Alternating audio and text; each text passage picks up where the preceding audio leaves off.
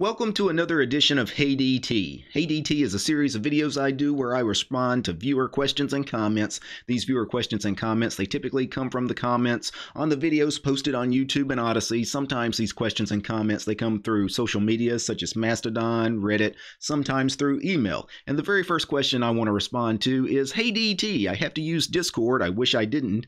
Do you know of any open source Discord clients? So I get these kinds of questions kind of on a regular basis where people want to interact with a proprietary service of some kind, but they want an open source client to the proprietary service. And usually you're not going to find these kinds of things out there. If Discord had an open source client, which it might, I haven't researched this topic, but it's kind of pointless because you're still going to be using the Discord servers, right? You're still going to be using their service, their proprietary backend, just because whatever front end that you're using to interface with their proprietary backend, just because that interface is open source doesn't make Discord itself open source, right? You're still using a piece of proprietary software. And I get these kinds of questions a lot with Discord. I've also gotten this question a lot about Telegram because I mentioned I don't use Telegram. I've never used Telegram. I'm not a chat kind of person anyway. Same thing with Discord. I don't hang out on Discord just because I'm not that kind of person, but also because they're proprietary, right? And then oddly enough, though, Telegram does have an open source application, a front end to the Telegram service. Now, Telegram's back end, just like Discord, is proprietary. It's closed source, proprietary. So just because their application, you know, what you download to put on your phone or whatever, just because that might be licensed under a free license, it doesn't make that proprietary back end any freer. I hope that makes sense. I also get this question sometimes with like payment processors, you know, why use things like Patreon or PayPal, things like that. The entire banking industry is nothing but 100% closed source proprietary software. These banking industries, the global financial markets that are run by governments is all 100% proprietary software. It doesn't matter if whatever web application, website, or mobile phone app that you're interfacing with these payment processors or, you know, buying stocks or, you know, trading crypto, whatever it is you're interfacing with, all of that stuff is proprietary software, even if you're logging in, you know, via open source front end. So at the end of the day, there are some things that are really tough to get away from proprietary software. For example, anytime you use your debit card or your credit card, anything with money is all proprietary software. That's probably something that we're never going to crack in my lifetime. Things like Discord and Telegram, though, there are alternatives. Like if you really want to get away from Discord and want an open source alternative, I would suggest looking at Matrix, which is a protocol that has a ton of open source clients to the Matrix protocol. One of the most popular ones is called Element. I've done some videos about Element in the past. Moving on. Hey DT, I've got a question. I hope it gets collected for Hey DT. I'll see what I can do on that. At some point you mentioned that you don't work in IT. How did you end up so well versed in Linux? I've discussed this on previous episodes, so I'll keep this very brief. The reason I know a lot about Linux is because I use Linux. I've used Linux for many years. Most of my adult life, I've been a Linux user, right? I've used Linux either you know, on and off, like working with web servers and things like that in my teenage years, building websites. And then here in the last 15 years or so, I've been strictly a Linux desktop user. It's the only operating system I run on any of my computers. Naturally, in that time, you learn a little bit about the operating system on your machine. How did you learn so much about Windows? Many of you guys were Windows users, or maybe currently are Windows users. Some of you would say you know a lot about Windows. Did you ever work with Windows in a professional capacity? No, right? The reason you know Windows is because you used Windows all of those years. That's the reason I know so much about Linux. It's just through years of use. And the next question comes from another content creator. Actually, he writes, hey, I was going to record a desktop environment tier list last week with my wife, but she convinced me to do it this week instead. And now DT got ahead of me in a day. So this is from Nice Micro, really good Linux channel. You guys should check out his content. And he's right. This happens all the time. on YouTube is where you plan a topic, you've got something you plan to talk about, and then before you get a chance to record the video, or in some cases, you record the video, you edit it, but you haven't published it yet. And then right before you're about to publish it, somebody else publishes a video on the exact same topic. Now, does that matter? No. I quit worrying about this a long time ago because I make so many videos. You know, I made about 1,300 videos. So naturally, I make videos on topics other people have covered. Maybe sometimes other people have covered within 24 hours, 48 hours of the video I'm putting out. And there's nothing you can do about it. It's not like anybody owns these topics, right? Just because I made a desktop environment tier list last week on my channel doesn't mean you can't make one last week as well. And it's not like your list is going to be my list, right? You're going to have a completely different opinion anyway. You're going to have a completely different take, even if we're doing the same topic. And in many cases, that's good because a lot of people enjoy when these content creators cover the same topics. You get 3 or 4 of them talking about the same topic, especially if they all don't share the same opinions, because that gives you some different viewpoints on these things. So my advice is don't worry about what video content creator has made what video on what topic and when. Don't try to time things, right? Just plan out the content you want to make, and when it's made, put it out there. Let the chips fall where they may. And the next question, hey DT, at what age did you go bald? Hide user permanently. Moving on, hey DT, what if one day you make a video about generic keyboard shortcuts that transcend the window manager? Well, I really don't need to do that because honestly, keyboard shortcuts already do transcend the window manager. All of them do. These keyboard shortcuts, they're not necessarily tied to a particular window manager or desktop environment. You can, of course, change all the key bindings if you prefer. But for me, I use the same key bindings pretty much in every single window manager I use. I've got 15 different window managers probably installed on my main production workstation, and I've got a lot of the same key bindings in all of them. And I'm talking about tiling window managers, floating window managers. You guys have seen me sometimes play around with the GNOME desktop environment, KDE Plasma, and even in those full desktop environments, I typically use a lot of the same key bindings that I use in like my tiling window managers, right? I use Super Enter to bring up a terminal, Super Shift Enter to bring up a run launcher, Super Shift C to close the window with focus, right? These are just standard key bindings that I'm used to, I've grown accustomed to over the years, so I just use them in everything. And I can use them, again, regardless of window manager, so it's not like these key bindings and the window managers are like tied to each other. That's not the thing. Now, the command that the key bindings run, sometimes the commands are tied to a window manager, but the key binding themselves, not so much. Moving on, hey DT, I love and use Qtile and love your videos. One question though, are keychords working correctly for you? Using a keychord breaks the workspace key bindings, which is super plus 1 through 9, and a Qtile restart fixes it, but it's a pain in the tuchus. Can you check whether you have that problem or not?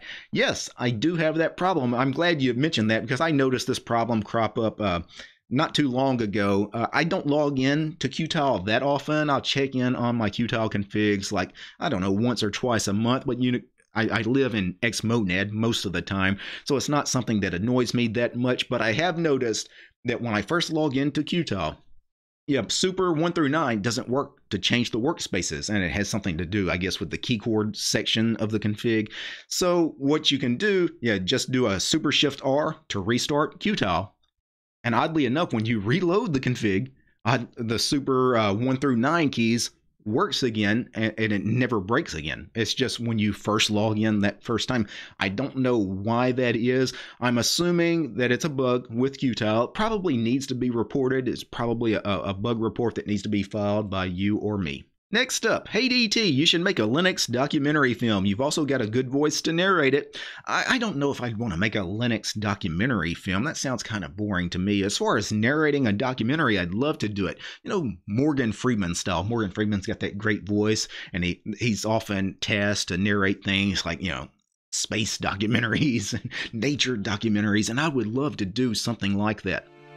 The salmon swim upstream to spawn. This is to ensure the survival of the species. Now the grizzly bear attacks and eats the salmon. Ah, the circle of life. Moving on, hey DT, Assalamu Alaykum. Wa alaikum assalam. Let's suppose XMonad never existed. What would you choose instead? And is it 100% alternative to it? So if XMonad never existed, well, there's a dozen other window managers that I quite like and could live happily ever after in. Qtile being an obvious choice. I've done so many videos about Qtile on my channel in the past, and XMonad and Qtile are practically the same. Qtile is really trying to be almost an exact clone of XMonad in a lot of ways.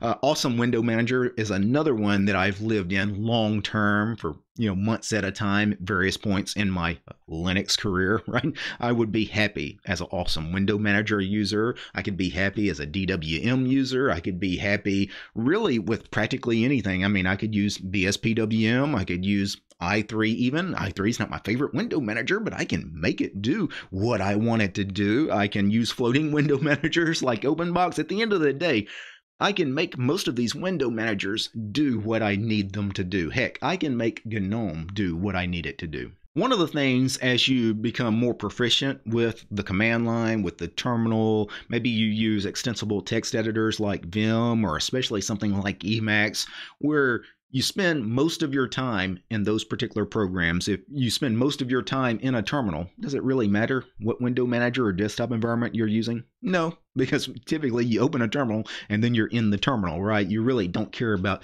desktop management stuff at that point. The same thing with Emacs. Really, if you're an Emacs user, typically you open Emacs and then you are living in Emacs essentially for most of your session on that computer, right? It really doesn't matter what window manager or desktop environment you use. So for me, I guess if you wanted my favorite window managers that are not XMonad, I would say number 1 for me would be Qtile, number 2 would be the Awesome Window Manager, and number 3, I'm going to go DWM. And the final question on this edition of Hey DT is, Hey DT, isn't the Snap Store closed source, or is it just a GUI app on Ubuntu? So this question comes up because I did a video recently about me installing some Snap packages on my computer because I was tired of the standard Arch packages breaking on updates. So I installed some packages like Kdenlive and GIMP and LibreOffice as a Snap pack. And isn't the Snap Store closed source? Now the store, if you're talking about like the graphical software center, that's just the GNOME software center that interfaces with the Snapcraft store, right? So no, that is actually open source. Now the back end to Snapcraft, all of that stuff is closed source. So yes, there is a closed source proprietary element to Snap as far as Canonical's backend servers. That's proprietary. Now the snaps themselves, when you install a piece of free and open source software, like I installed Kdenlive, GIMP, LibreOffice, they're all licensed under a free license. Even though I installed them using a Snap, they're still free and open source software, right? Just the fact that I installed them via Snap doesn't change the fact that those are still free and open source programs, right? And the same thing with proprietary software. Most people use something like Snap, Flatpak App Image, a lot of times to get proprietary software that won't be in your standard repositories, especially things like Ubuntu and Debian. You're not going to find a lot of proprietary software like Discord and Telegram and Spotify and things like that in the standard repositories. Typically, how you go get those? Well, you'd use something like Snaps. And the fact that, again, the back end of Snaps is proprietary really doesn't affect the packages themselves. The packages are still proprietary. Even if Snap open sourced their servers, the Discord Snap would still be proprietary. The Spotify Snap would still be proprietary. So don't conflate the two, because I've had some people think that because Canonical's servers are not open sourced on this stuff, that the snaps themselves are proprietary, and that's not really the case. It really doesn't affect the software that you're installing, whether it's proprietary or not. Now, do I wish Canonical would open source all of the Snap stuff? Yes, and I think they might do that eventually. Canonical has started things in the past as proprietary and then eventually open source them. I know years ago, Launchpad was proprietary, right? The service was proprietary, the website, all the backend stuff was proprietary. And then eventually, the community kind of got on Canonical's case. Hey, you make this free and open source operating system Ubuntu, but you got all this stuff that's also proprietary. So do you support free and open source software or not? And the community kind of got on Canonical. The community loves to trash Canonical. And eventually they open sourced Launchpad. And when they open sourced it, they did all this work to make proprietary Launchpad, open source Launchpad, and nobody cared. The community, nobody uses Launchpad, right? So, we loved, saying, hey, you need to open source this, you need to open source this. And then when they open sourced it, nobody wanted to use it anyway. So the people that were complaining really didn't want to use Launchpad. They just wanted to complain that Canonical had this proprietary stuff. And I know some people that have worked at Canonical have made the comment that the reason they haven't worked that hard to open source some of the Snap stuff yet is because they know they're going to do all this work, and then even when they open source it, nobody in the community is really going to care. And I think they do have a point there, but I also think there is a point to be made that it would still be just goodwill. It's goodwill to the community, a show of good faith, just to have everything open sourced, even if at the end of the day, does it really make a difference as far as, is anybody going to find it useful and do anything with it? Maybe, maybe not, but still, as a show of good faith, I do hope that one day Canonical open source everything as far as the Snap servers and Snapcraft and all of that. Now, before I go, I need to thank a few special people. I need to thank the producers of this episode, and of course, I'm talking about Gabe, James, Matt, Maxim, Mehmet, Mitchell, Paul, Wes, Why You Bald, Homie, Alex, Armor Dre, and Chuck, Commander Angry, Dayokai, George Lee, Marstrom, Nate, Jan, Alexander, Paul, Peace Arch, Fedora, Polytech, Realities for Less, Red Prophet, Roland, Steven, Tools, Devler, and Willie. These guys, they're my highest tiered patrons over on Patreon. They are the producers of this episode of Hey DT. The show is also brought to you by each and every one of these fine ladies and gentlemen. All these names you're seeing on the screen right now, these are all my supporters over on Patreon because I don't have any corporate sponsors. I'm sponsored by you guys, the community. If you like my work and want to see more videos about Linux and free and open source software, subscribe to DistroTube over on Patreon. Peace.